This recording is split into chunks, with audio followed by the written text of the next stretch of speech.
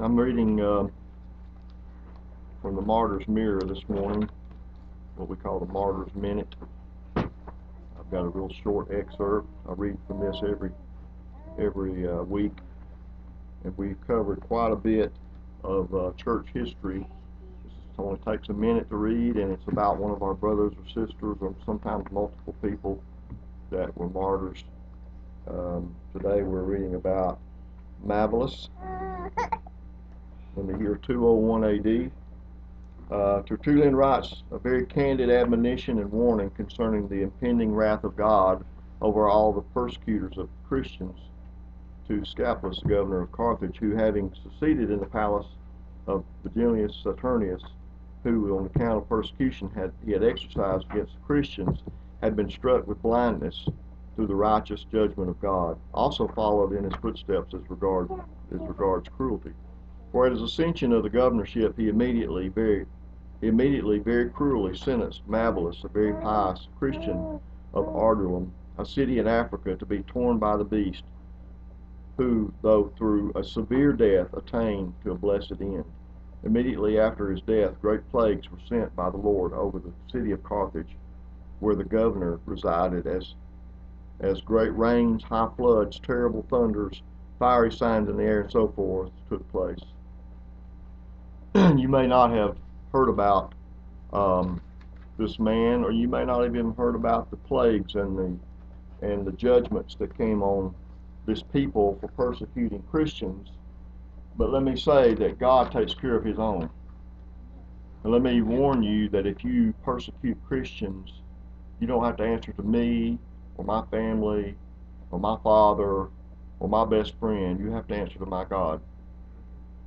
This country is beginning to persecute Christians. Our neighbors, our own family members begin to persecute us. They will have to answer to God. I don't have to have vengeance against them, because God will have vengeance against them. There's a lot of persecution going on in a lot of countries of the world, and those people have to answer to God. Those people will be judged by God, and they will be punished by God for persecuting Christians who never laid a hand on them, simply for speaking the truth. Amen? Now, the message today is about making choices. And I apologize for my voice once again. It's like every time I begin to speak, I get a Kermit. You ever had a Kermit? All right. Do what? Recording. Yes, I am. Thank you.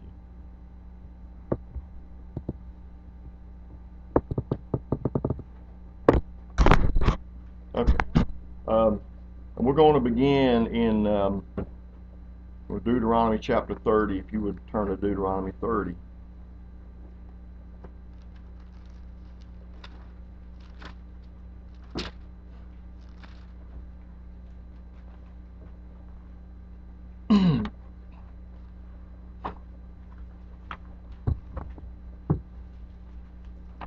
We are focusing on making choices today. That's what the message is about. And that's what I want you to consider in your life.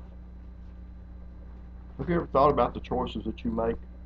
From the time that you wake up to the time you go to sleep, and sometimes in the middle of the night you make choices, don't you?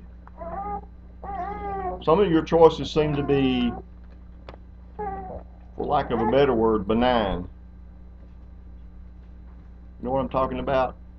You know, what flavor ice cream do I want? What do I want for lunch? You know what I'm talking about? Should I buy this pair of socks or that pair of socks? Some of the choices that we make seem to be that they make no difference whatsoever in our life. And yet I beg to differ. I believe that you will find that every choice you make, every decision you make affects your life, and I hope that you will see before this message is over, it affects your children and your grandchildren. Okay, today we're looking at 4 different categories that you need to make choices in, 4 different things you need to decide to or choose to do. And the first one we find in Deuteronomy chapter 30, verse 19. Now, before I read this, let me tell you the background of this. This is Moses speaking to God's people. God's people here are the ones that were pulled out of Egypt and out of slavery. They were the ones that were in slavery, in bondage for 400 years. I want you to stop and think about that just a minute. These people were slaves for 400 years. See, slavery is a long-term plague on mankind, isn't it? It goes back to the beginning of time when men put men in slavery, when they thought themselves better than someone else, or different. They thought there was different classes of people. And here slaves were brought out of bondage, and they were brought out toward the promised land by Moses through the power of God. Amen? So here is a people that have traveled in freedom, but they've traveled toward something. And as he presents this verse to them, or this statement to them, I want you to understand something, and that is that these people still had not had their minds liberated. Their bodies were emancipated and liberated, but their minds were still not liberated. Okay, so listen to this. In Deuteronomy 30:19, I call heaven and earth to record this day against you, that I have set before you life and death, blessing and cursing. Therefore choose life, that both thou and thy seed may live. Now, if you stop and think about the concept of that, you need to understand it is very strange to ask people who have been taken out of slavery this question. Really, think about it. They were set free through 10 plagues, through the power of God. The Red Sea parted and opened up. They've got a pillar of cloud during the day. They've got a pillar of fire by night that they're being led to. They've been given manna from heaven to eat. It even says that their sandals didn't wear out in the 40 years of wandering in the wilderness. They had clothes that didn't wear out. They didn't have to make clothes. When they got thirsty, Moses struck a rock according to God's statement, and water gushed out of the rock. I mean, these people were taken care of, weren't they? And yet, they had to make a choice. And yet, they had to make a decision. And they still had to choose God. You see, sometimes people raised up in church, raised up in Christian families, and they still don't choose God. They still do not make that choice. They may go through all the motions. Well, my family belongs to the so-and-so church, and I joined that church too. I'm a member down there at that church. My great-granddaddy's name is on the end of that pew. So I must be going to heaven. I must be okay, so I can do anything I want to do. Well, my mom and dad are good people, and they pray for me. I don't have to worry about my salvation. Pardon me? These people did, didn't they? These people certainly had to make a choice. Look at that again. I call heaven and earth to record this day against you. Well, that sounds pretty serious to me. That sounds pretty much like we need to pay attention to this. If heaven and earth are going to bear record against our statement, sometimes we need to make a decision, and we need to make it now. Instead of just lingering on, wishy-washy, every time we get in trouble, oh, I want to call out to God. Oh, help me, God, help me, God. And as soon as you get out of your trial, you go back to living like the devil and for the devil. Isn't that the way people do? They call out to God because they know that He has power and He will take care of them. And yes, they ran away from the Egyptians without hesitation, but they wanted it for free, didn't they? They wanted everything given to them. They wanted this newfound freedom to be, feed me, clothe me. I don't want to have to do anything anymore. Well, we worked for the Egyptians. Why should we want to work here? Well, I had all this fun, but at least we had the garlic. Remember when they said that? We had the garlic and the onions and the leeks. We had all this flavor back in Egypt. You know, we was under slavery, but we had a lot of fun. Had some pretty wild parties, those Egyptians worshiping their gods. And yet, God says, you're going to have to make a decision. I have set before you life and death, blessing and cursing. I do not understand why people will not choose life and choose blessing. See, this is not the free stuff. This that he's offering them is not come and take it, like a lot of people are preaching today. You know, it's free. Salvation's free. I beg to differ. Look at the cross. It's not free, is it? There was a high price that was paid for your salvation. And it's not free. And it's not cheap. And it requires your entire dedication and your entire life and totally focusing on Him. And he said, therefore, choose life, that both thou and thy seed may live. Here's a decision that I was talking about, that because of your decision, your children, some of them unborn, your grandchildren unborn, your great-grandchildren unborn, your offspring will either suffer or be blessed because of your decision. That ought to shake you a little bit. Those of you who've never had children, it ought to shake you up that because of decisions you're making today, your great-grandchildren will suffer.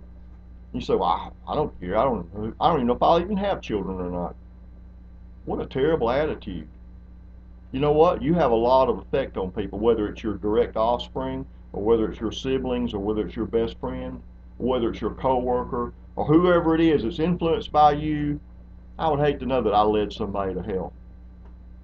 I would hate to get to eternity and God said, you and this crowd of people here are going to hell because you in the front here made a decision and all these people followed you. So he said, you have to make a decision. Even though you've been pulled out of bondage, even though you've had the gospel, even though you've joined the church, even though you've done this and this and this and you've done things, you've never made the decision. So the first thing you need to do in your choices is you need to choose life. Now that sounds pretty simple, doesn't it? You need to choose life. If I ask anybody in this room individually, anybody I walked up on the street, excuse me, would you like life or death? Well, life, of course. Well, sure, I want life. Are you willing to do what it takes for life? Are you willing to do what it takes for life? Do you know that life, just in the life that we're thinking about on earth, this life requires work, doesn't it? You know, some of us go to work every day. I'll tell you, it gets harder and harder. It doesn't get easier when you wake up and the alarm clock goes off and you're laying there and you're thinking, another day out of 36,000 days I've gone to work. You know, really, a lot of days you go to work and you think, this is hard. I don't find any joy, and I know this is going to be a tough day because I've got some things on my calendar that I'm not really looking forward to, and it's tough. And every day that you have life, you have to fight for it. So this life, spiritual life, is a daily walk with God, isn't it? It's a making my decision to go this direction and staying there. And if you get off course, you get back on course. Amen? You can drift. That's part of us. We drift, and then we get back on course. Look at Joshua 24:14. This is the next generation. Israel, the next generation, right? Joshua 24:14 and 15.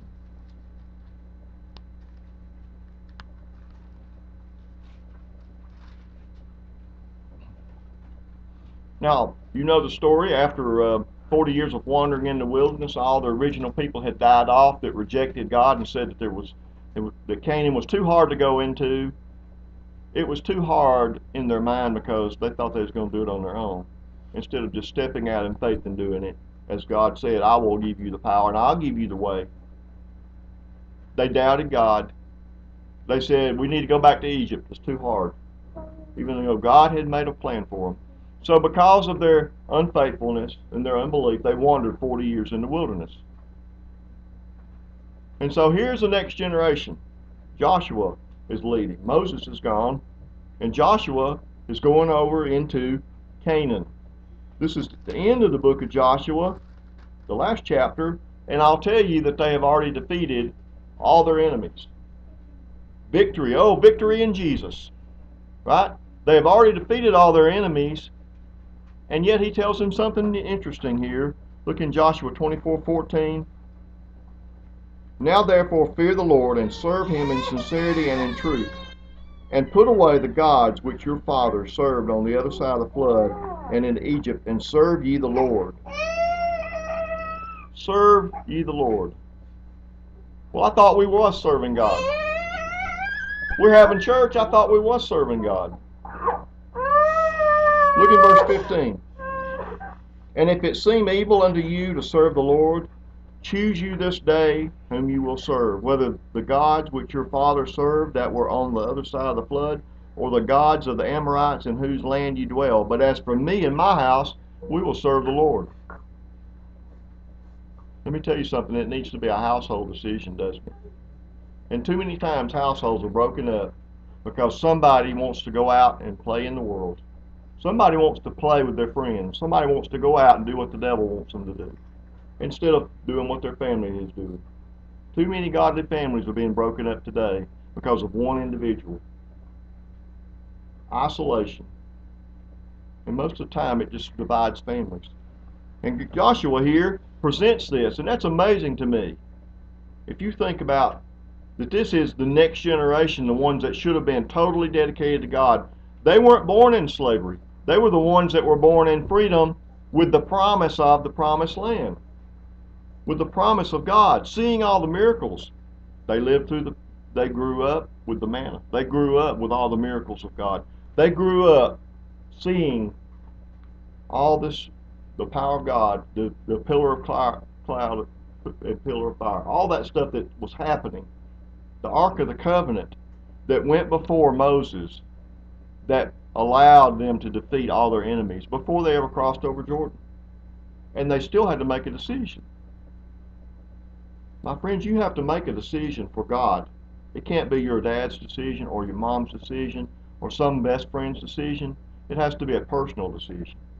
It has to be your decision. So that is the choice that you need to make of choosing life. Now, number 2 is you need to choose your friends wisely. And let's look at Proverbs 13:20. Proverbs 13:20.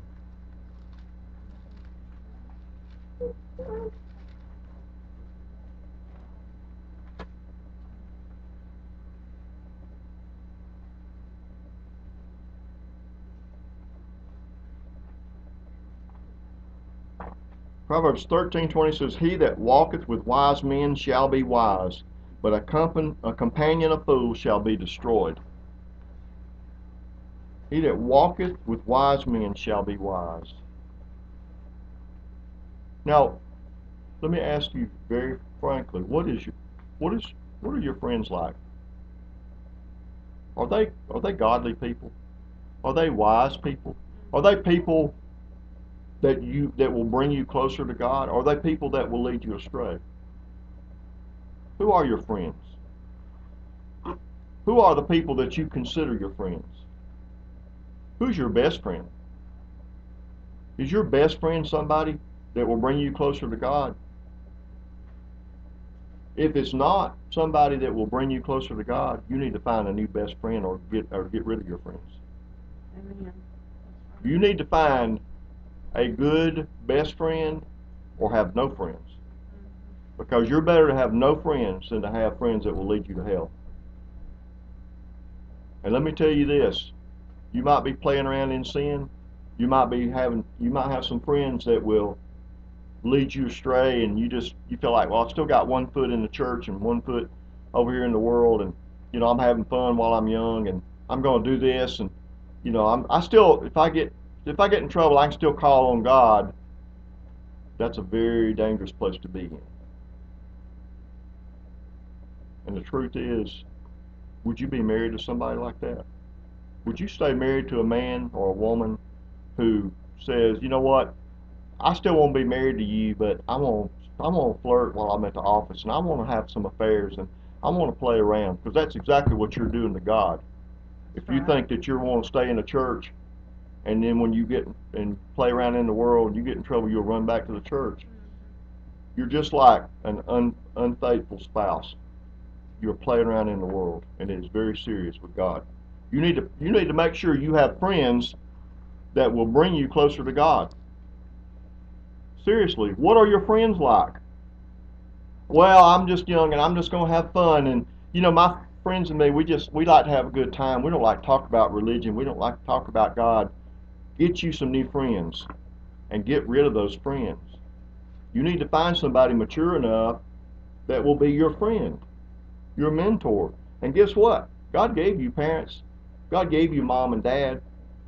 God gave you somebody that's more mature than you that can be your friend.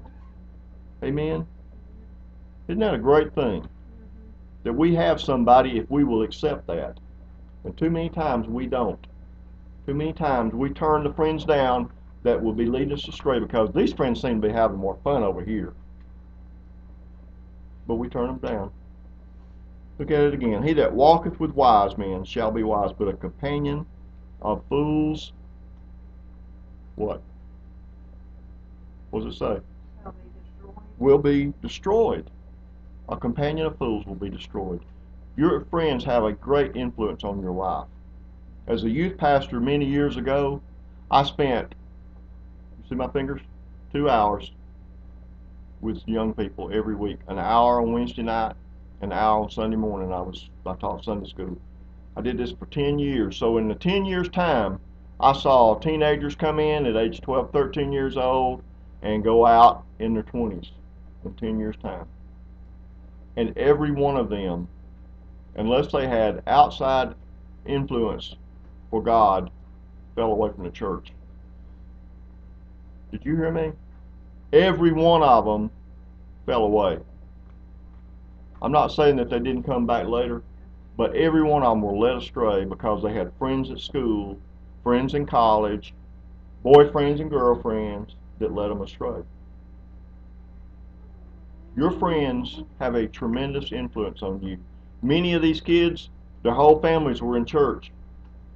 And my 2 hours of gospel during church service was not enough.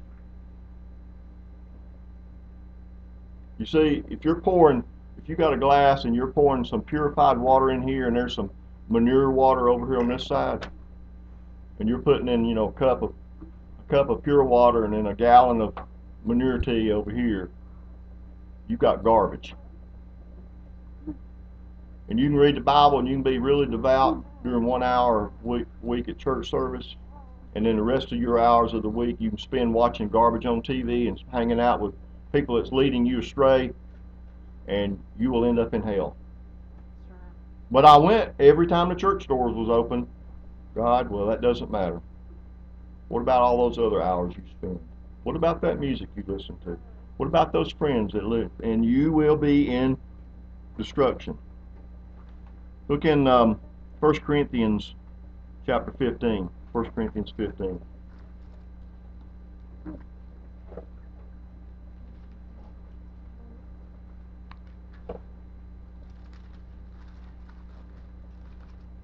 First Corinthians 15, 33 and 34.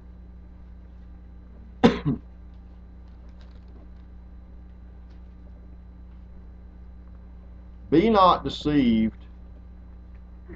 Evil communications corrupt good manners. Awake to righteousness and sin not, for some have not the knowledge of God. I speak this to your shame. Some have not the knowledge of God. That verse is translated in some other translations of the Bible. Bad company corrupts good manners. Bad company. Evil communications is bad company. Bad company. Are you hanging around bad people? Bad company? Your friends list, are they the cool ones or are they the godly ones? Are they the popular ones or are they the ones that speak the truth? Because you can get popular if you tell people lies, tell them what they want to hear, always smile and just don't ever talk about religion or God or anything. You can be real popular, can't you? Everybody will like you. That's what you want. Everybody will like you. And it's a good thing, because you're going to be in hell with them. That's right. That's right. All those people that like you, they'll be right there with you. You need to choose your friends wisely. I have one more verse there. 2 Corinthians 6:14. While we're in this area, 2 Corinthians 6:14.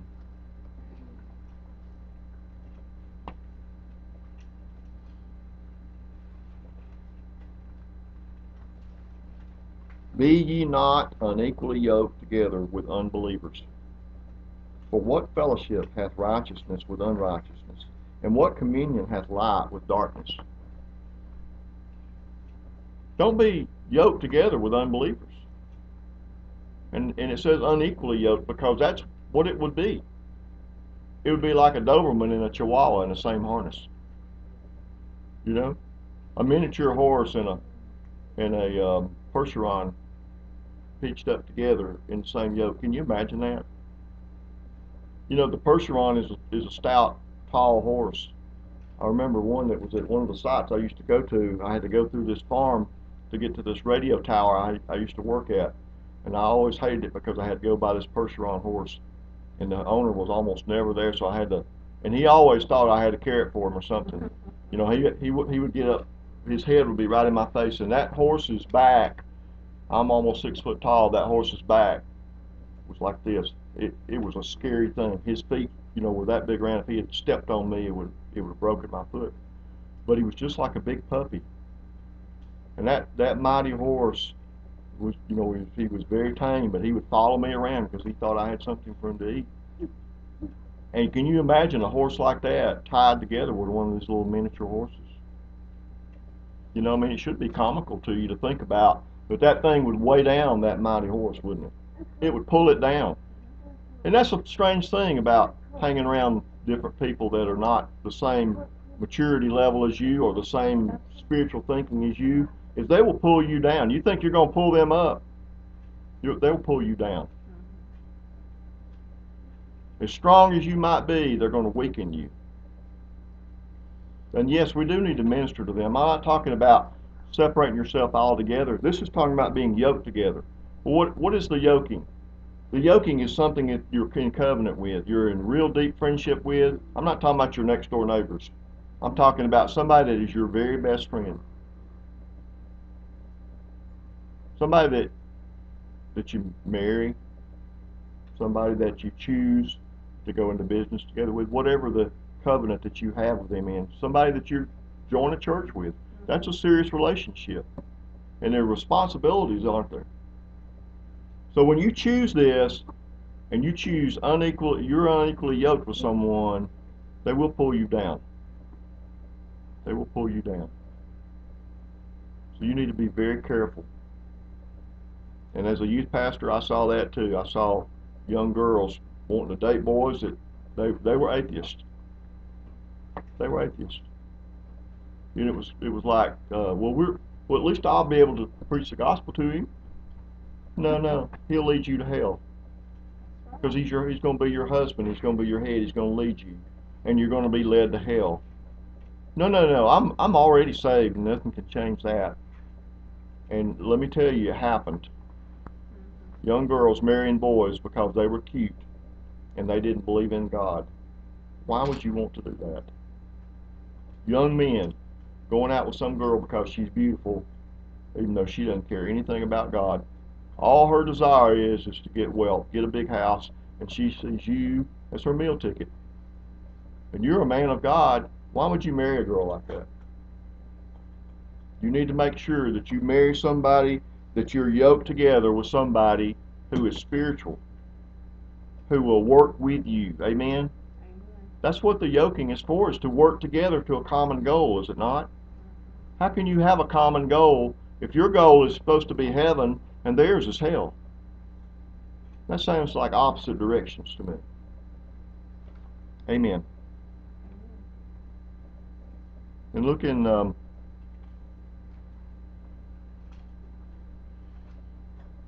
Psalms 119, 105. Psalms 119, 105.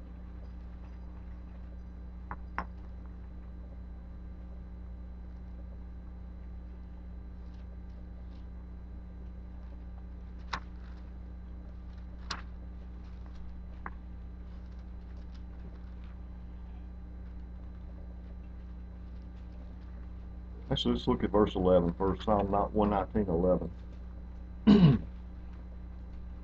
Thy word have I hid in mine heart, that I might not sin against thee.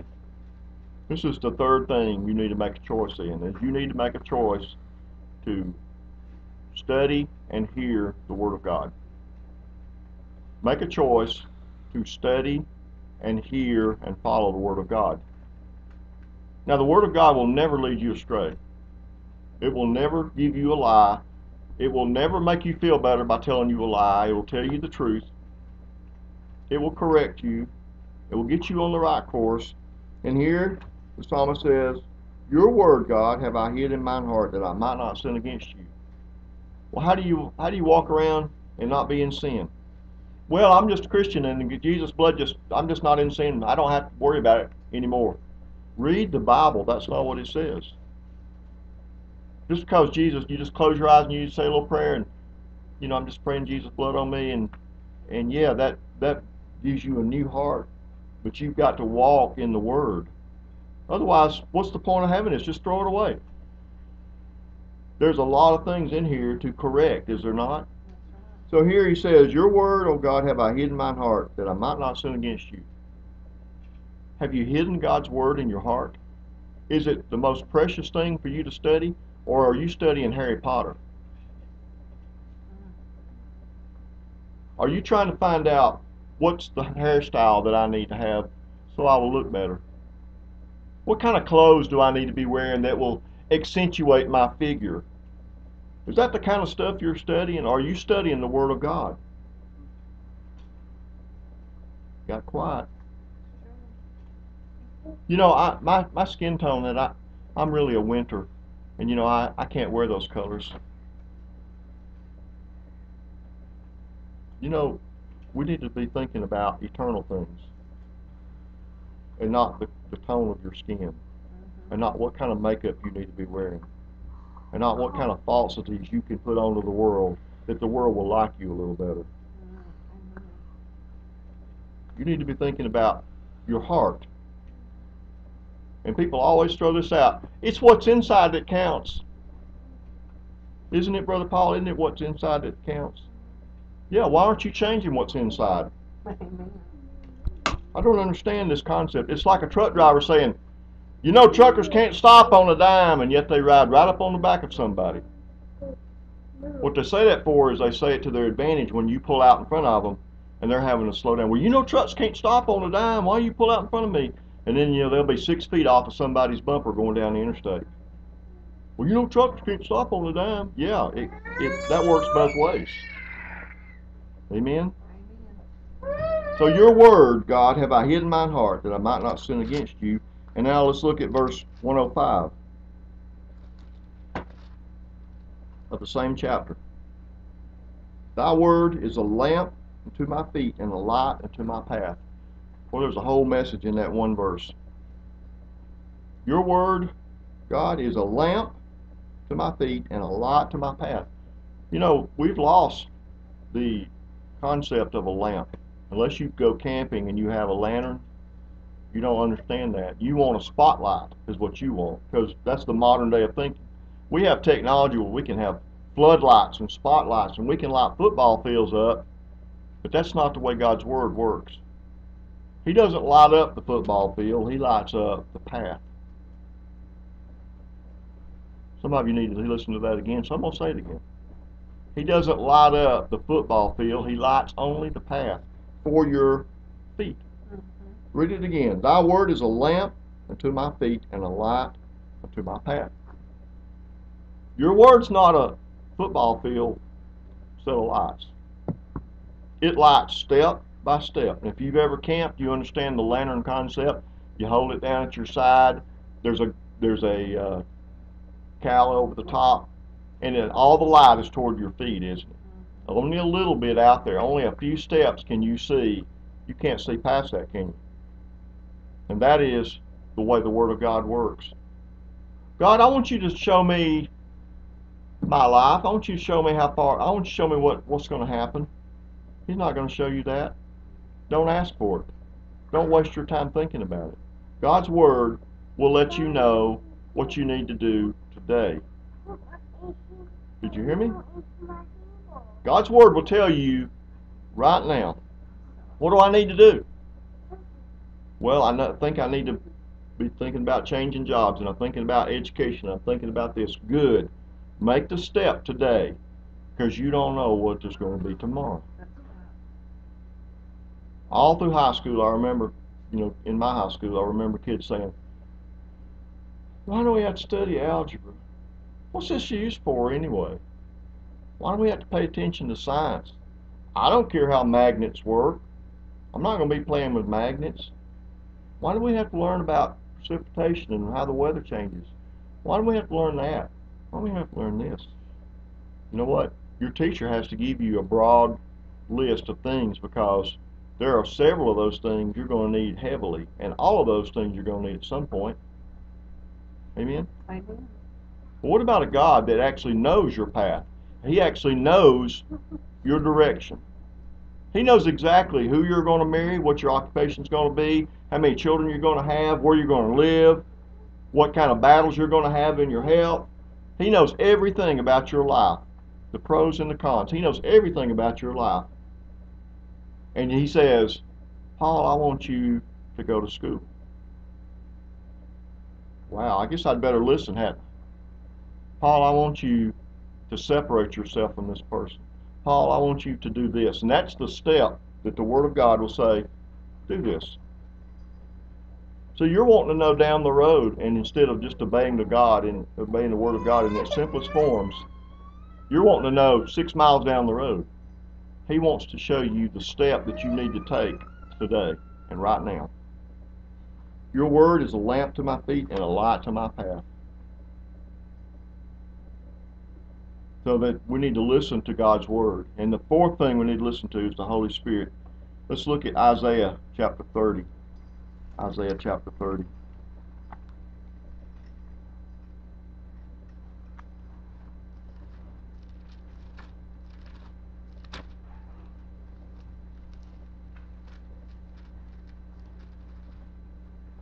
And we're in 20 and 21. Isaiah 30, 20 and 21.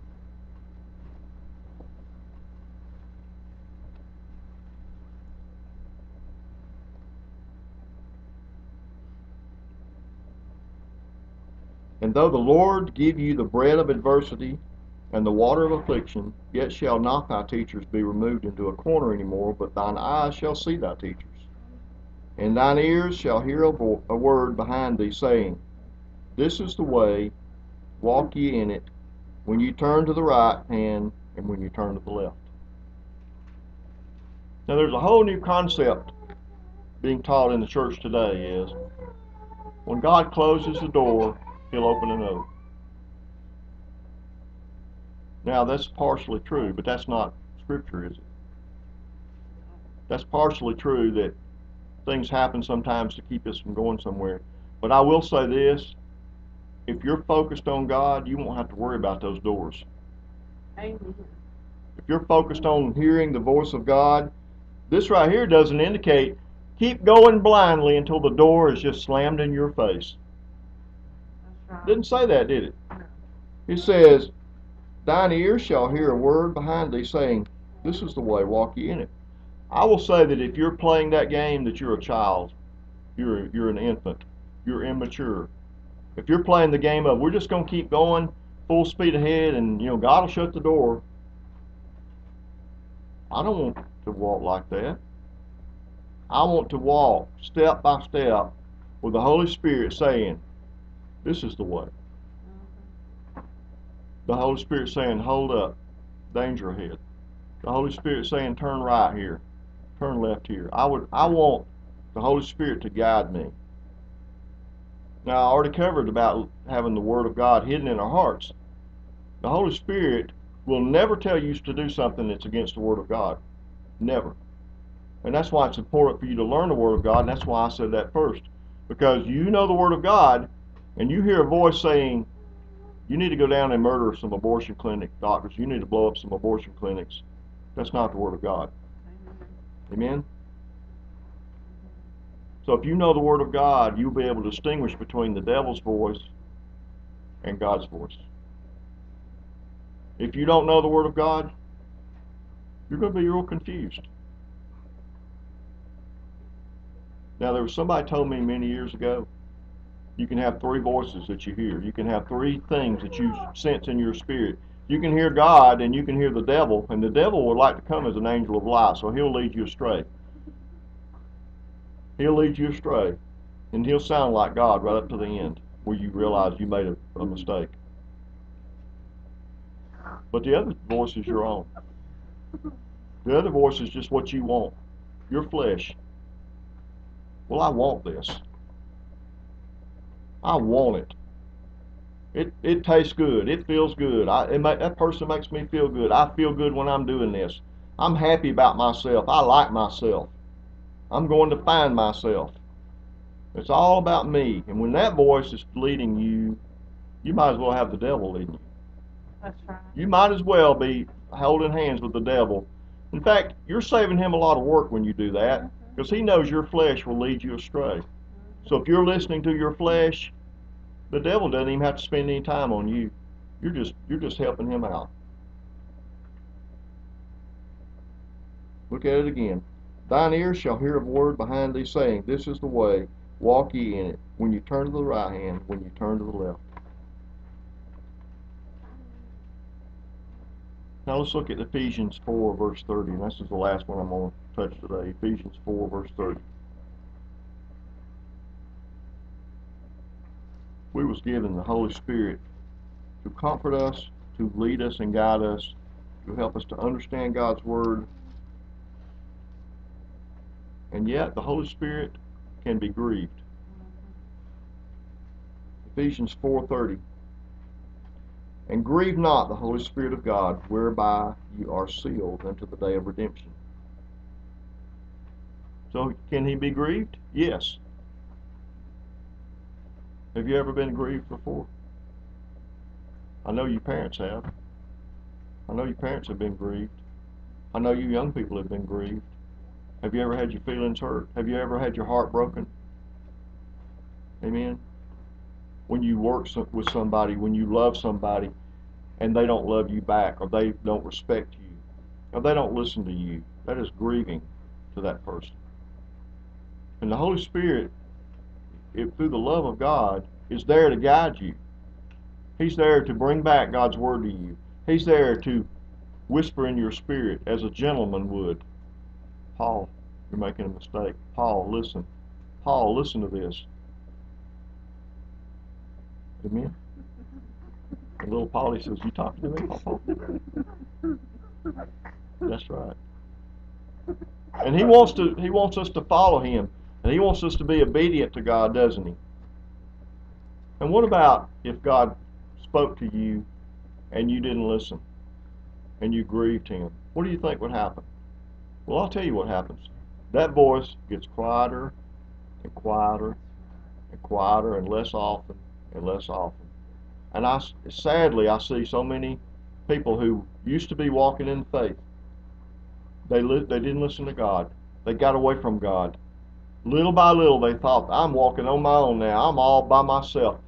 Am I not doing well? Look at how well I do without God. I didn't need God after all. That's just a crutch for me. I remember back when I was young and stupid and I did all that. And yet, they get in trouble and they say, God, where are you? God, where are you? God, where are you? Back in the early days of radios had to be realigned every so often because the components would change.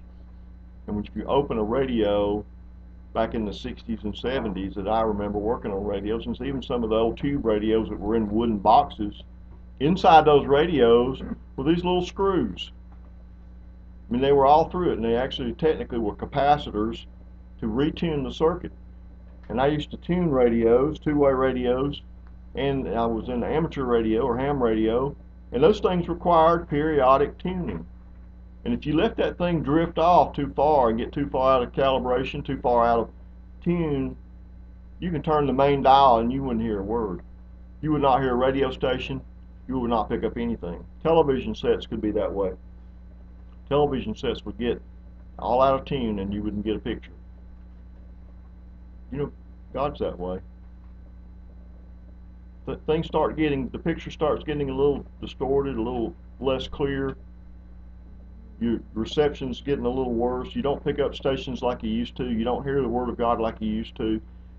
One time you could read the Bible and something every time you would read would jump out at you, and now it rarely means anything to you. That's a danger zone. That's a dangerous place to be. You see, you've not allowed God to continue to lead you. You've not allowed the Word and the Holy Spirit to come out and guide you.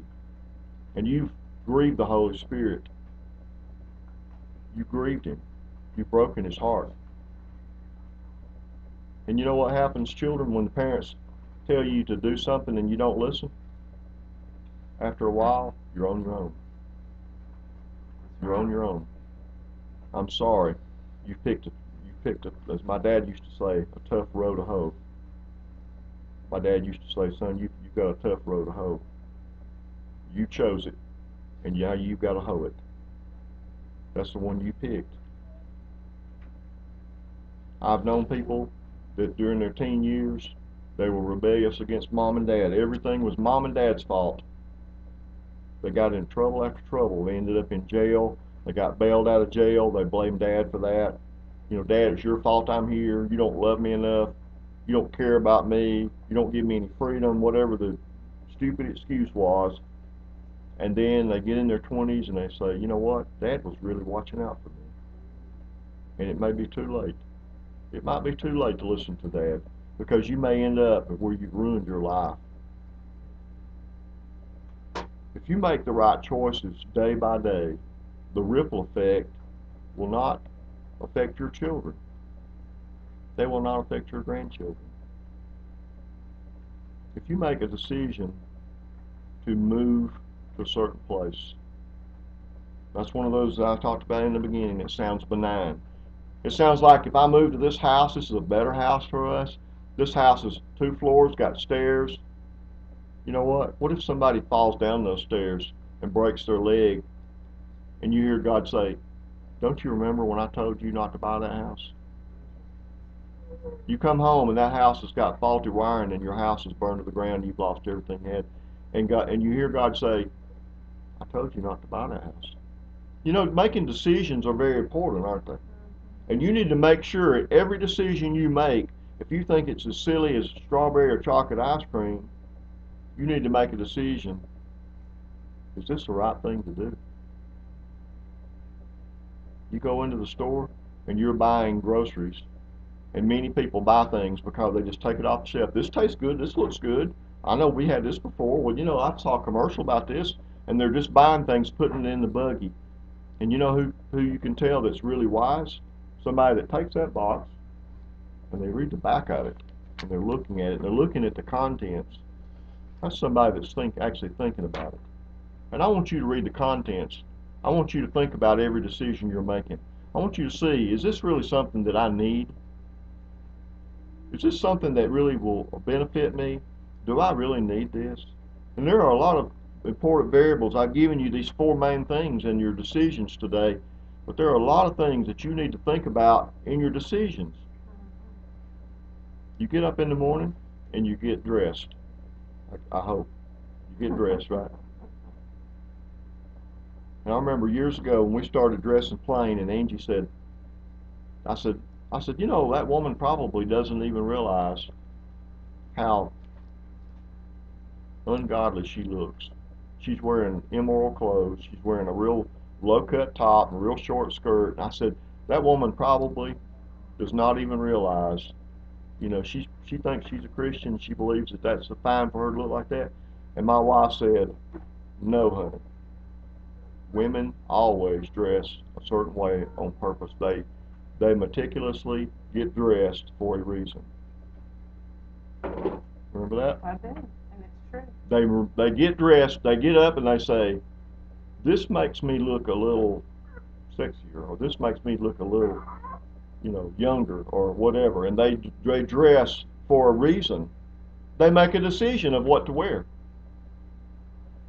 I got to tell you, it's liberating to go to the closet and I've got black pants, and I got white shirts or blue shirts. Let's see, am I going to wear black pants? Well, wait a minute, I do have these green pants because she got green material cheap. You know, which one's clean? Which one's in the front? You know, and too many times we're spending, and I'm using it philosophically, but we're spending way too much time thinking about what we're going to wear today instead of, like, what are we going to accomplish today?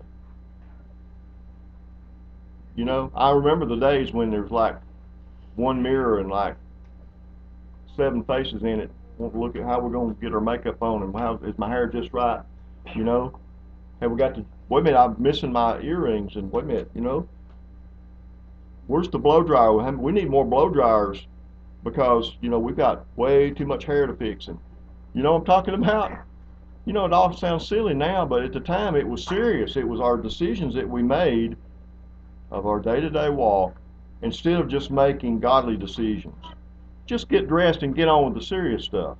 Dress modestly, dress and fully clothe yourself, and quit trying to be sexy, and let God handle your life. Amen? I'm running out of time, but I want you to seriously consider your choices. I want you to think about the choices that you've made. See, I'm at an age in life now where I can look back over my choices. And I say, you know, I almost went to this school. I was with Angie the other day, and I said, you know, I went to that school right there. This was the vocational school I went to. You know, I was thinking that was a life decision. That changed my life because of going in and studying electronics. And I almost went to another technical school after high school, and that would have led me to another part of the state. And when I got out of tech school, I had 4 job offers, and one of them could have led me to Texas, and one of them could have led me to North Carolina, and one of them could have led me to Florida, and one of them could have led me to Ontario, Canada. You know, I had all those choices of jobs. I ended up taking one in Birmingham. You know, decision after decision of my life made a difference, didn't it? We moved here almost 8 years ago, and because of it, you know, daughters found husbands. And it was an important decision, and we better make sure that we're making the right decision. I remember literally eating at certain restaurants, you know, and just thinking I want to be serious about where I'm thinking about, and go in there and meet somebody and be able to pray with them. And meet somebody that changed my life or changed some part of my life because I went to a restaurant.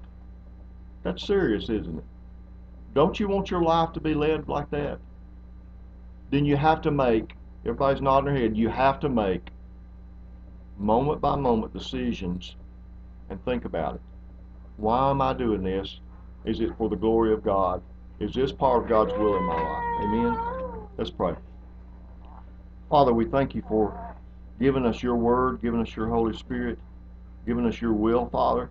That you promised that you would lead us, Father, if we would listen. The problem is we don't listen so many times. And I pray, Father, that today that we would be more in tune, more focused on your will and your word and your guidance, and that we will forget the things of this world, Lord, the time that we're spending on decisions that will not change our lives or that will lead our lives to the wrong place. I thank you, Father, for the friends that we have, Lord, that will lead us to the right place. And Lord, I ask that you help us to shun the friends that are not really our friends, and they're not really going to lead us to you, Father. In Jesus' name I pray. Amen.